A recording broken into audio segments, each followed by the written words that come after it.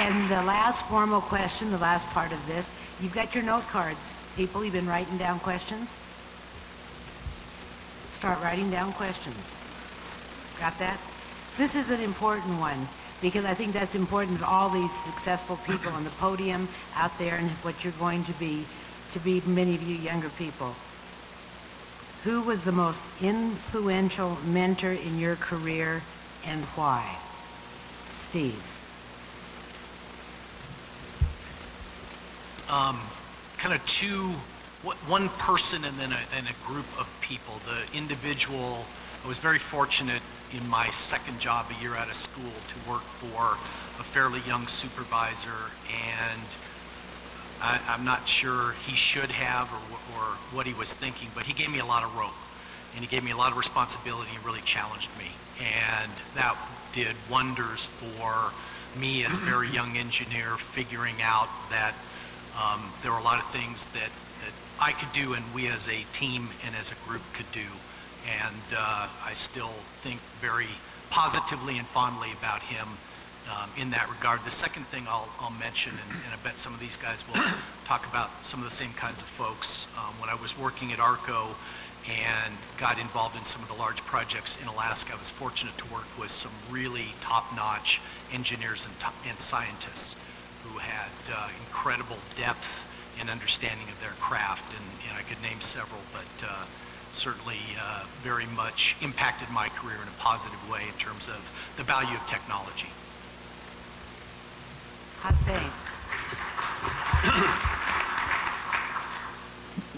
You know, there are so many people that really they influenced my life. The first one, when I went to University of Texas, Austin, the director of recreation sports, who was an ex-football coach, he really, changed my life because he was loving, he was caring. So, here it is. That's one. Now I'm going to go to scientists. The chairman of the department at University of Texas, Austin was Carl Gatlin. It's been a long, long time since I graduated. I never forget him. He was so kind. I remember I wrote my thesis.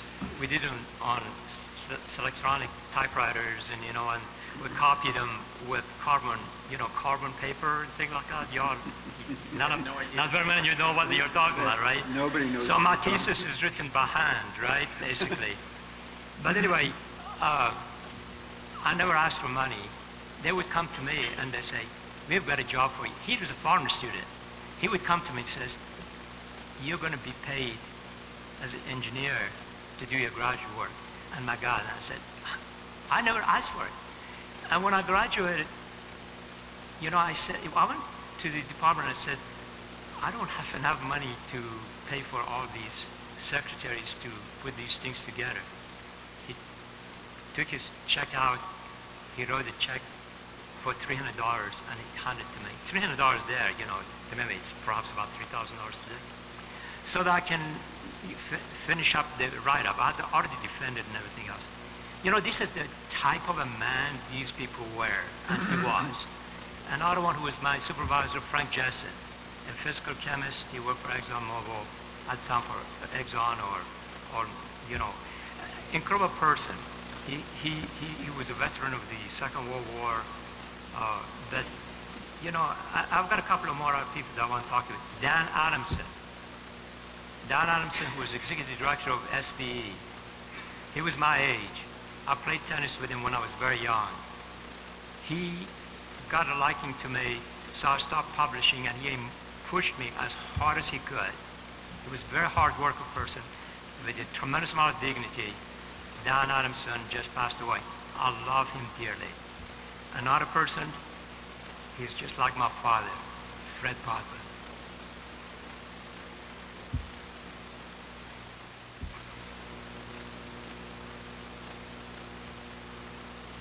Apologize. And another person, Ronald Reed. And he was very much involved in true science of surfactant flooding. I'm sure Harry Surkalo knows about that. Thank you.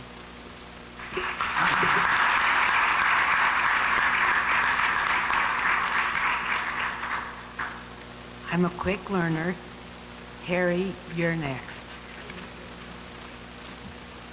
Well, like I said earlier, I got my degree in 1953 from Penn State, and I guess I have to look at a number of the petroleum engineers or the technical people that started working earlier than I did at Marathon, and most of them had the experience of the Second World War. So I would have to say all of those guys who were really very mature, and I looked up to them and really learned a lot from them.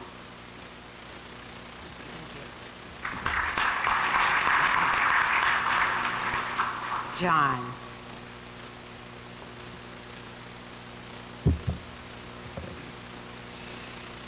There were a lot of people at Amoco that I learned a lot from in a technical sense. There were some really bright people there. They were very kind, generous people, easy to be around.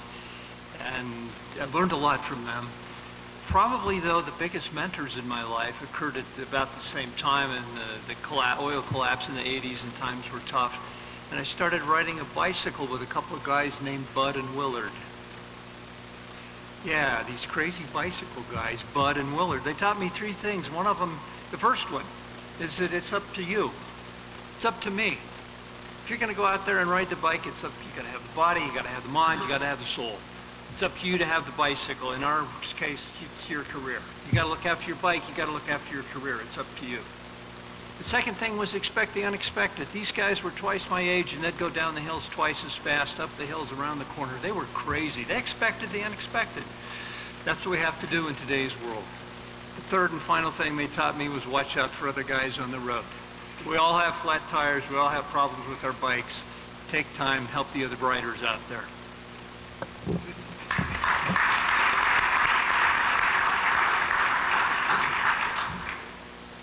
Let's take one more time to thank the Golden Legends.